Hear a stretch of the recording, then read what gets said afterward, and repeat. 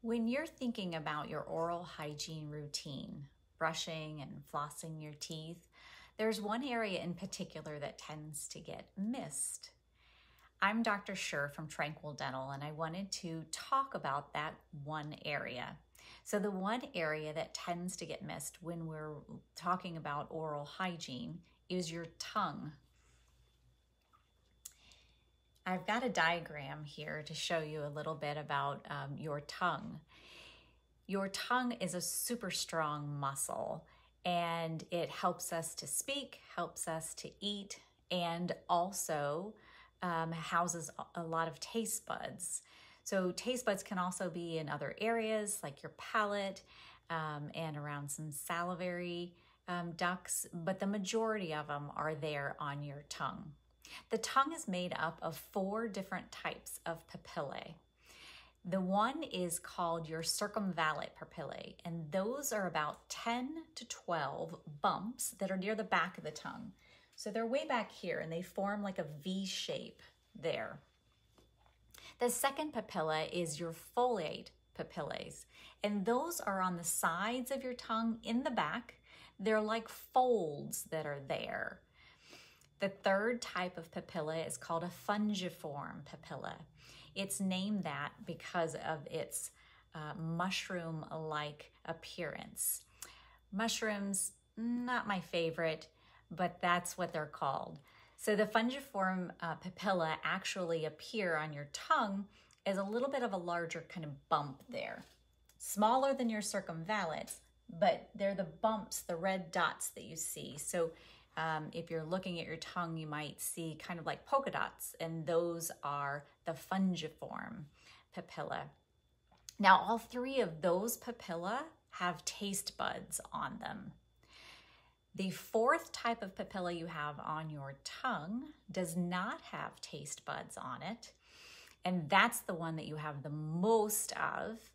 Those are your filiform papillae. They form like thin wires, or I liken them to tall wild grasses. So when we're thinking about cleaning our mouth, it's really important that you don't forget the tongue. So you can brush and floss your teeth and get everything really good and clean, but the tongue will tend to either forget, or oftentimes the most common thing that people will use would be the toothbrush, because you already have it in your mouth, cleaning it all around. But if you use a toothbrush on your tongue surface, it's not firm enough to get in between all of those filiform papillae.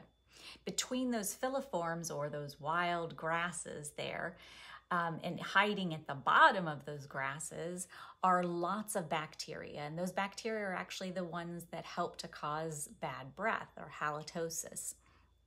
So when you use something to clean your tongue, you want it to be more firm than a toothbrush.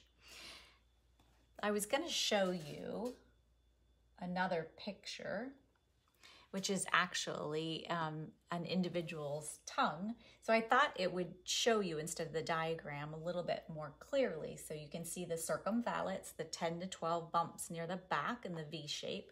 Can't quite see the folates on the side of the tongue, but you can see the red bumps. Those are those fungiform papillae. But the majority of the tongue is all covered with those filiforms, those wild grasses. So after you brush your teeth and floss, you want to use, the best thing to use is a tongue scraper.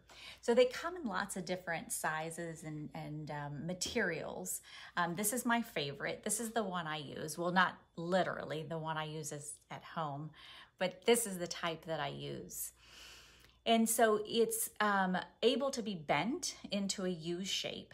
And when you are done cleaning, brushing, and flossing your teeth, you can take this with your fingers, thumbs, holding on to the ends where the hole is, bend it into a U shape, and go back as far as is comfortable on your tongue. So stick your tongue out and then go back as far as is comfortable and kind of just pull it forward. And you do that like 2 or 3 times, and that cleans your tongue. So this is a really neat tool, and definitely you want to be using it at least once a day. I use mine at least twice a day. I use it first thing in the morning, and I use it last thing before I go to bed at night. So when you're making sure that you're cleaning your mouth and trying to keep everything good and clean, and you get in there and you brush and you floss, don't forget to use your tongue scraper, because you need to clean all of those filiform papillas and in between those wild grasses.